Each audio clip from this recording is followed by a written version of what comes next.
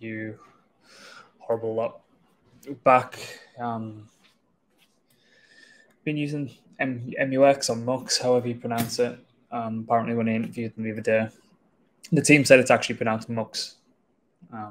So I've been calling it MUX like an idiot.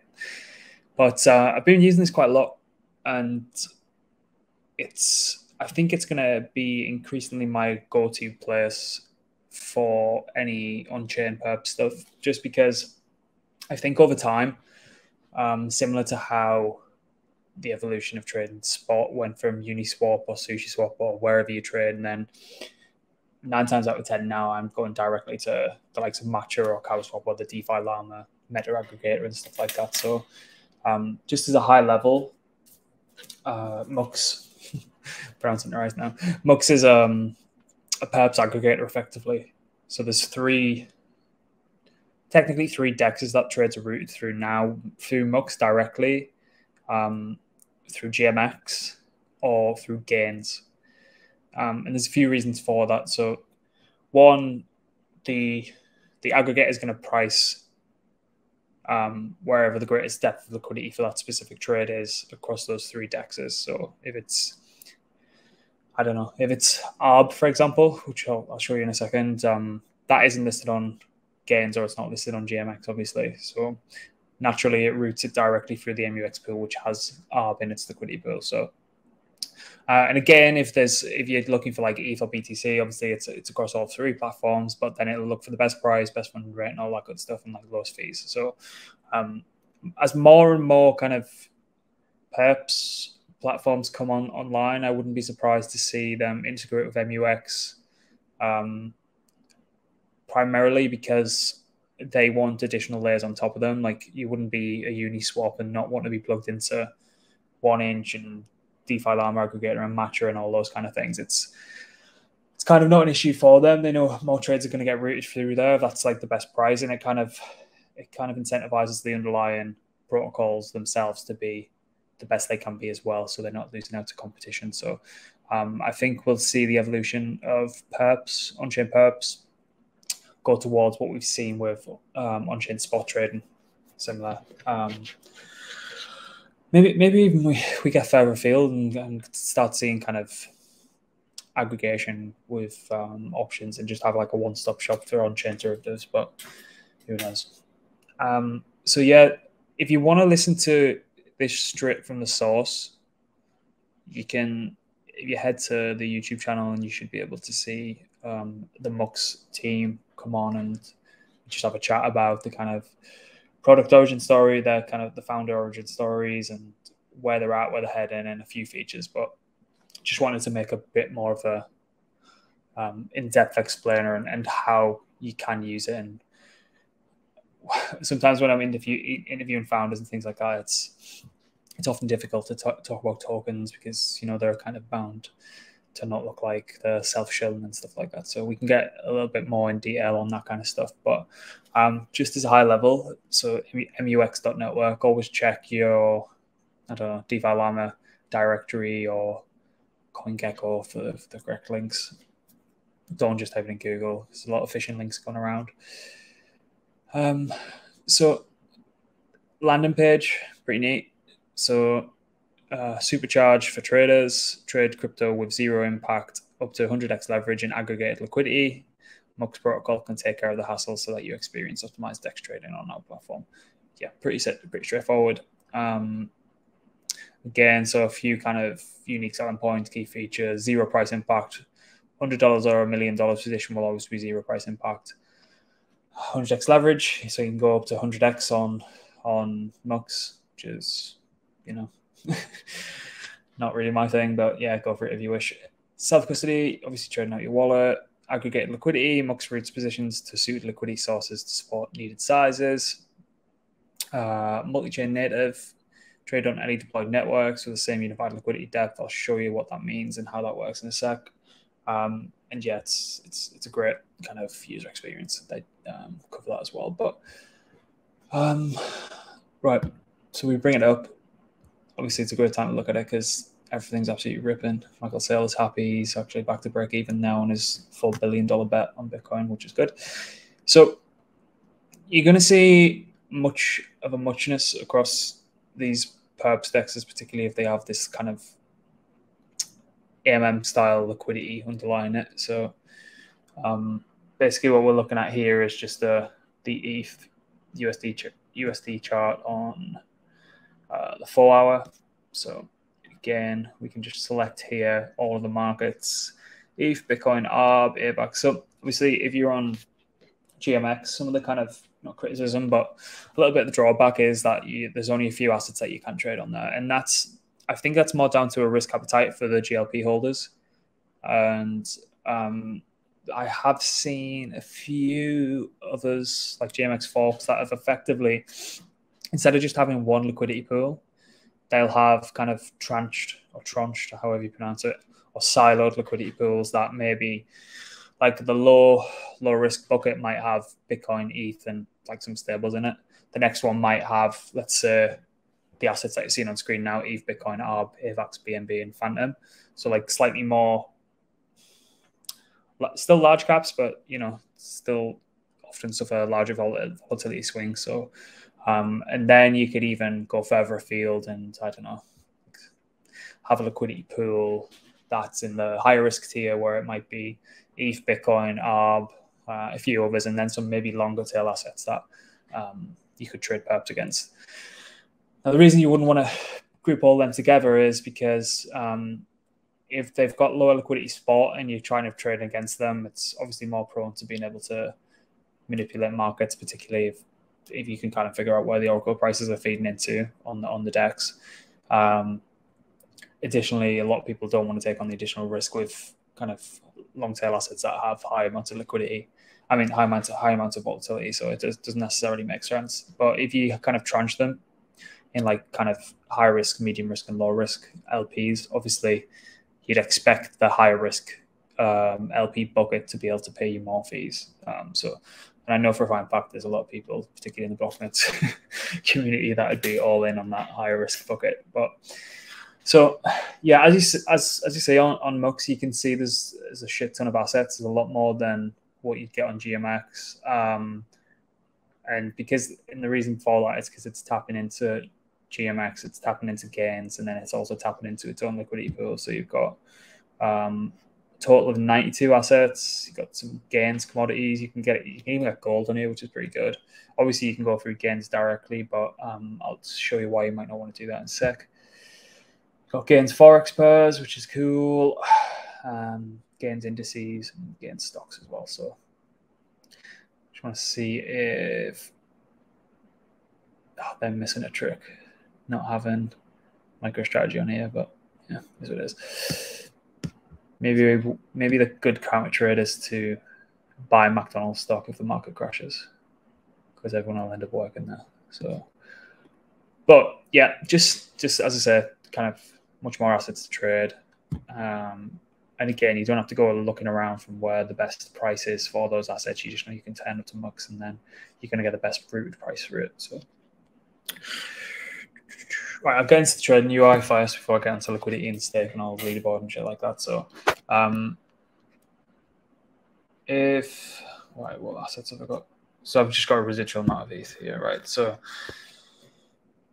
let's say, I don't know, I want to be a complete degenerate and go like 50x long on ETH here. Maybe let's dial it down a little.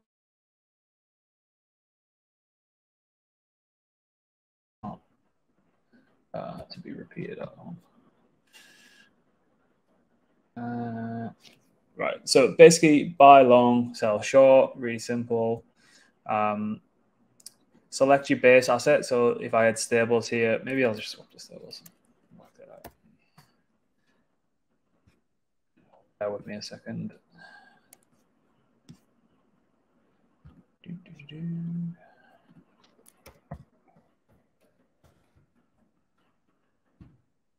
This is on the Academy wallet. What's this buy button here?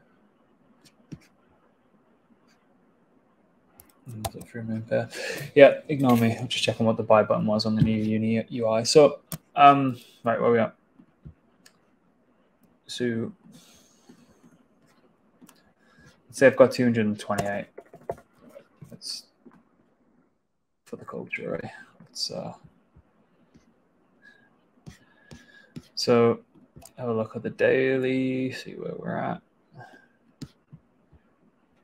20%, 5% move down. I'm screwed. Fuck it. Let's do it. 20x. What did they say on WWE when you were a kid? It's kind of not to be repeated at home. So before I confirm the long, right? This is important. So obviously it gives us the index price, the market price. The filled market price will be likely a bit higher, a bit lower than the market price at the moment. After your order, market order transaction is confirmed on chain, your order book will be filled with the latest market move. You want to fill your order at the exact price, please place a limit order. But we're Chads, we don't place limit orders, we just market buy. Yeah, so it effectively breaks it all down there here, really, really simple. But anyway, yeah, what I'm getting at is, so how do you know where it's routing through?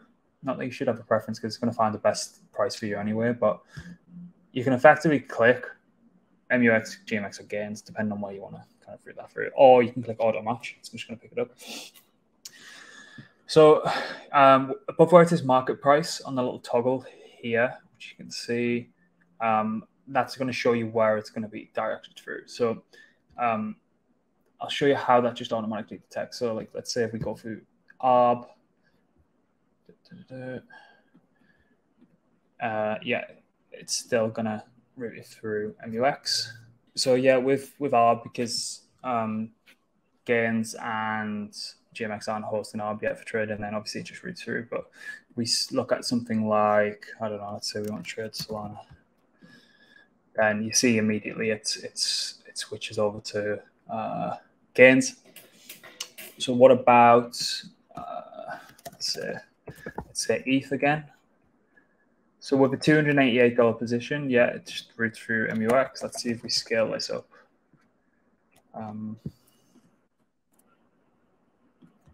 USDC, $1,000. Yeah, it'll take that for MUX. 10,000, 100,000, million, 10 million. Yeah, it's going to allow that to route for MUX. What about if we do MUX? So at $1,000 through MUX. Yeah, it's handling a large depth of liquidity. If we try to do Uni, for example, that defaults to GMX. And again, BNB.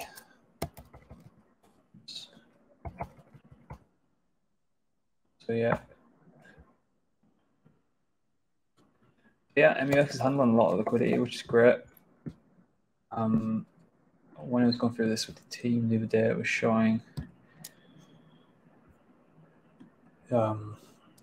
once it was increasing liquidity that MUX couldn't handle, for example, it was directly routing it to somewhere else. So let's try DAI. So yeah, MUX seems to be handling a lot. But I think what I'm getting at here is once MUX can't handle it on its own pairs, it will directly route it through somewhere else. If it's, I don't know, DAI, Phantom, for example.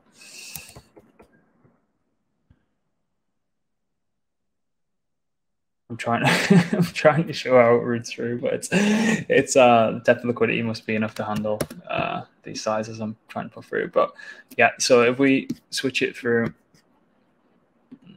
I don't know what we long into there.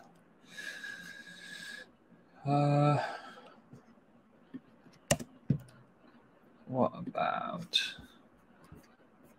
yeah, okay, we'll do airbox for the culture. 20x long airbox. So I can put my take profit in there and put my stop loss in there. If I want to go to advanced, take profit, percentage gain, or stop loss, how much loss we want to put in, really simple. Liquidity source, 7,000 airbox, MUX, USD, So profits, liquidation price is $17.26. Collateral $283. Fees collected for $4.55, and the spread's 0.5. So yeah. Now we just confirm that. Just approve the contract, obviously. Max cap. And then longing AVAX. I deserve to get Rex for longing AVAX, but here we go. So then your positions down here, obviously you can immediately close. You can add to it if you're getting a bit too close to your liquidation price and things like that. Sometimes the chart, for some reason, looks a bit grayed out, but if you just mess around with it for a sec. Yeah, if you do see that, just mess around with it and it should show up. Obviously, you can expand. It's really, really seamless, to be fair. It's not laggy at all. You've got all your tooling on the side. So, yeah, pretty simple, really. Trying to think if there's anything else that I might have missed off there. I don't think there is. So, anyway, right, moving on from that. What's interesting is we've got BNB, Optimism, Avalanche, Phantom as well. Some test nets on there as well, Polygon, Scroll. So there's a bit of alpha for you. Right, liquidity. Some people, when we released the article, which you can find on blocmates.com, got a little bit confused, but it's really, really not that difficult. So immediately you see the stake APR, which is great. Let's have a look what GMX is doing.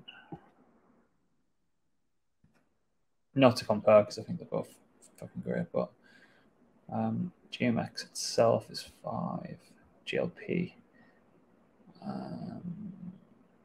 25.71. Right, so the APR on Arbitrum without any additional boosted GMX rewards is 25.71%, which is great.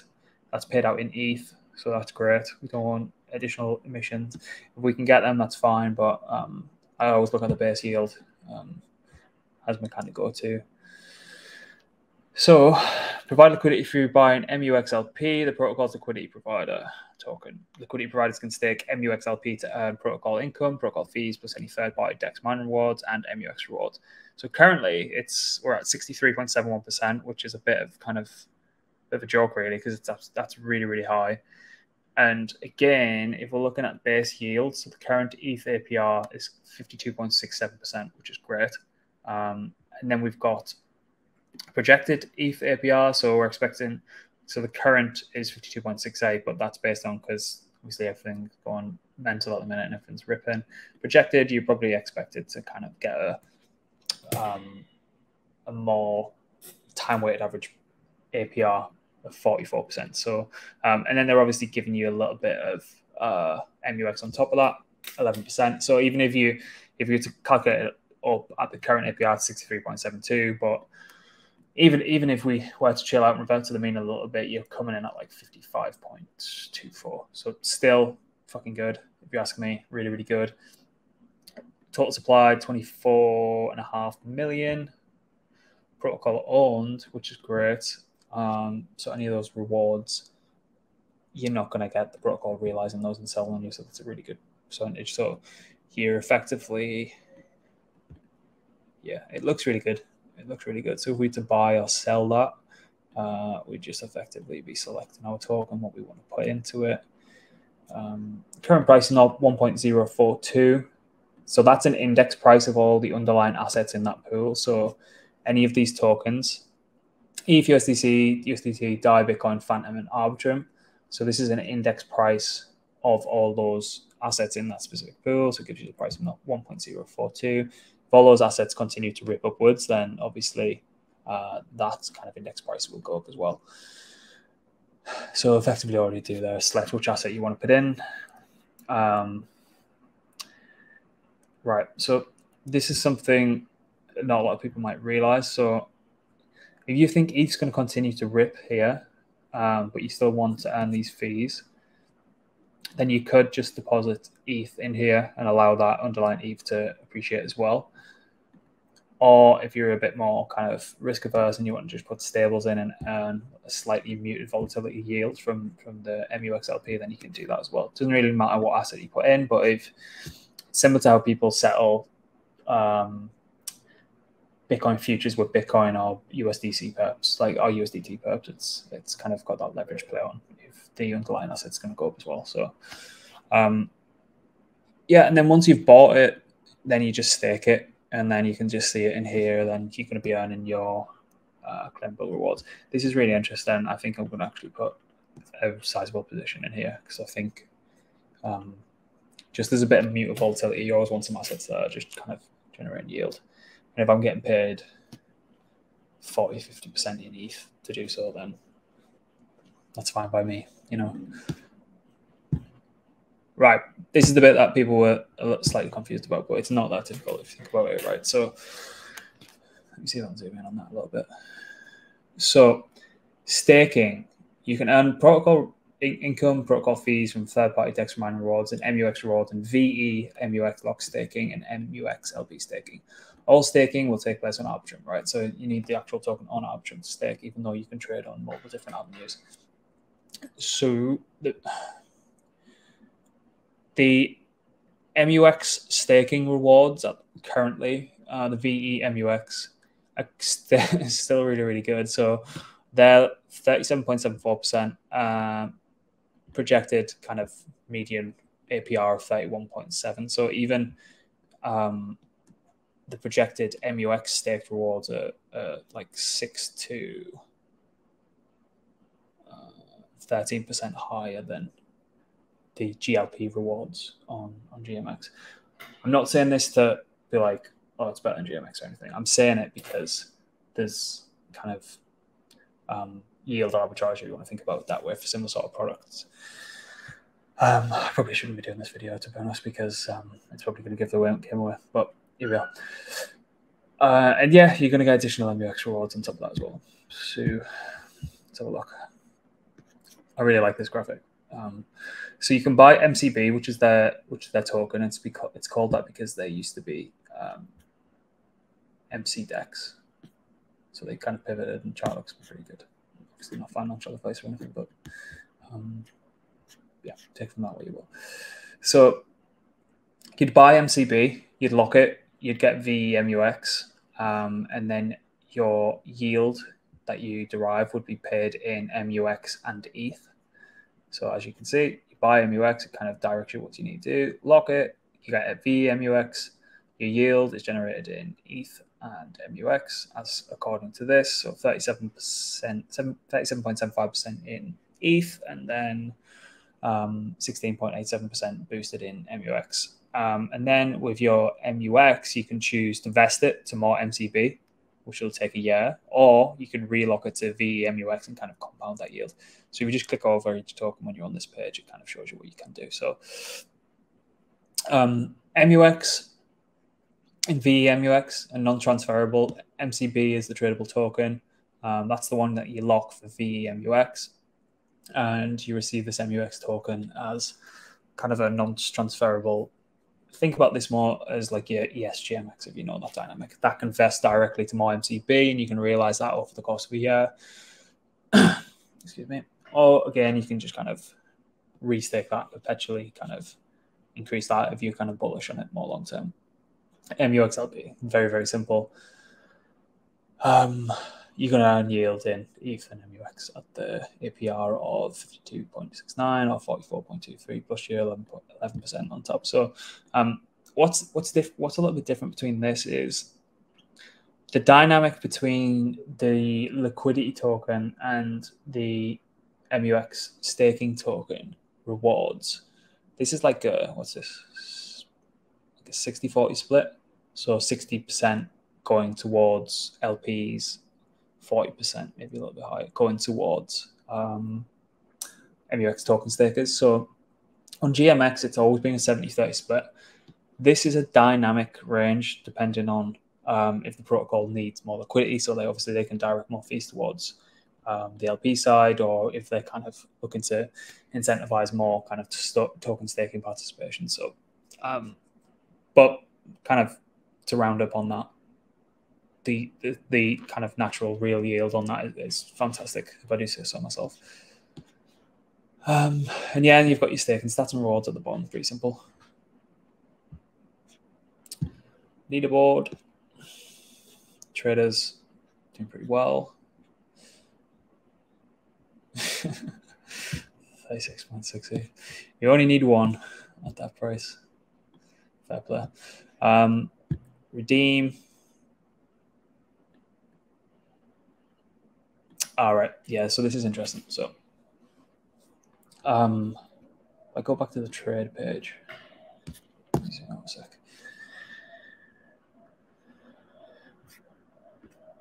How am I still not in profit? Oh, anyway. So let's say, right. So effectively the way this is working with the underlying liquidity pools on MUX or gains or GMX, let's say you like did a really good trade and you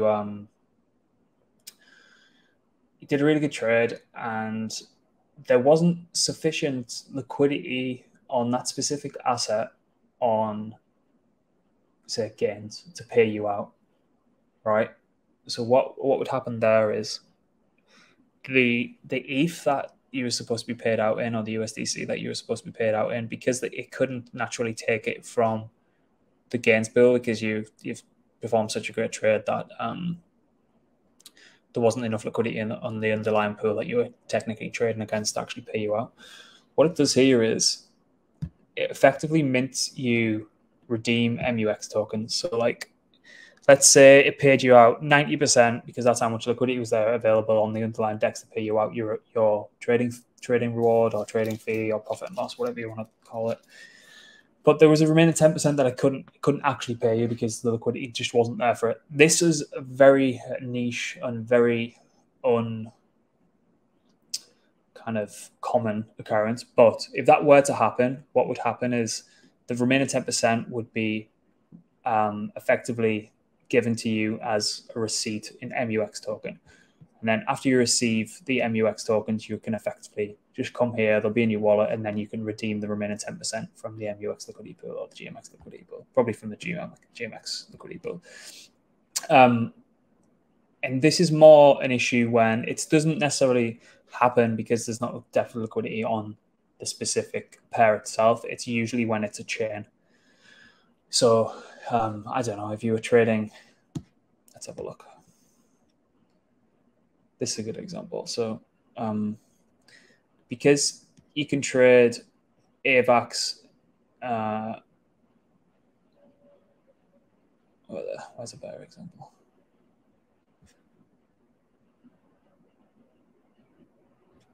Oh, man. Right, let's say this, for example. So if we use ETH for this example, there's $6 million worth of liquidity on Arbitrum. There's nearly 100 grand's worth on BNB, 138 grand on Optimism, 100 grand on Avalanche, and 113 grand on Phantom. So there's definitely a lot less ETH on the BNB chain. But let's say you perform the trade on BNB chain, and say, for example, your profit was 110 grand, right? The ETH on BNB wouldn't be enough to support that. So what would happen there is the remaining kind of 10K or whatever it is, 10K 600, would be effectively in MUX ETH, and then you could be able to come here and actually redeem it for the underlying asset on Arbitrum or on whatever chain you wanted effectively.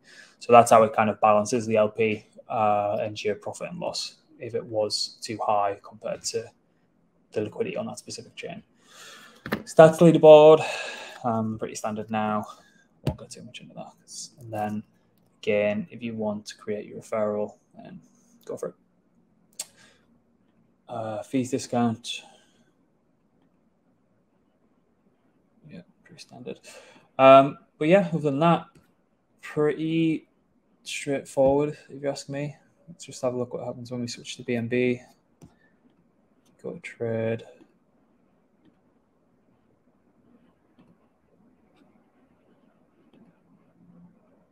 Doesn't want to do that. Anyway, happy days because I'm now $1.83 in profit by taking on a 20x long. Great risk reward. Follow me for more trading tips and advice. Just kidding. But yeah, that's the kind of long and short of it. So that's the MCB token. Not a great depth of liquidity, which let's see if there's any more chains. Oh yeah, there's 1.3 million on this pair, so that's much better. CoinGecko saying 41 million market cap. Is that correct?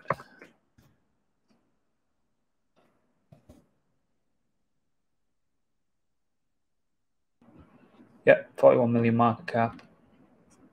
Fully diluted at 52, so not a lot of MUX left. So yeah, that's about it. I think the end goal would be to have more DEX integration and have more siloed kind of liquidity pools with higher risk, medium risk, which the team said that they're looking at. So keep an eye on that. Pray for my AVAX long. And yeah, if there's any other protocols that you'd like us to cover, I'm happy to do these. They take like 45 minutes out of my day, so it's a lot easier than me sitting down and writing an article that takes 2 weeks. So if you leave it in the comments, just let us know. And if you're still listening, please consider subscribing to the YouTube and the newsletter. We need the more subscribers and things like that you get, the better guests we can get on effectively. So it only takes 2 seconds. And if you want us to start bringing on like some of the big hitters, like we'd love to have the likes of Vitalik and I don't know, Arthur Hayes and I don't know, Michael Saylor. And maybe one day when we have a large enough following, then we'll be able to do that. But yeah, thanks again. Newsletter's in the description as well. If you want to subscribe to that, lots of good stuff, lots of fun stuff. But yeah, that's about it. And take it easy. Speak to you next time.